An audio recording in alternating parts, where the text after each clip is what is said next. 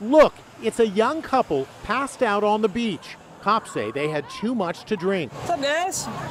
Sheriff's office. Time to wake up. But they don't budge. Beer cans are littered around them. Yep, time to wake up, guys. Hey. Even shaking them doesn't help. The sheriff's office! Wake up! Finally, the two arise from their drunken stupor. But this isn't just a case of knucklehead spring breakers on Daytona Beach. These are parents, and their two young kids are missing. Do you guys have children with you?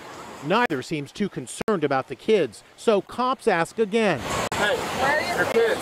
Right there. But the 5- and 7-year-olds are nowhere to be seen. The guy heads to the water's edge to take a look. It was a 911 caller who first alerted authorities.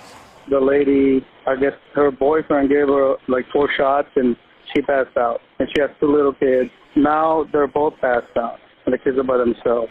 You don't know where they are? So where were the kids? So much time had passed, they'd wandered off. They weren't even on the beach. Deputies found them at a nearby hotel, safe by the pool. Deputies placed the couple in handcuffs and charged them with child neglect. Mom swears up a storm. The cops here are so now we both go to jail. Then the guy makes a really stupid move. He takes off, running with his hands cuffed behind his back. He doesn't get very far, face planting right into the sand and knocking himself out. Call an ambulance, please. Hours later, his mugshot shows his bruised and scraped face.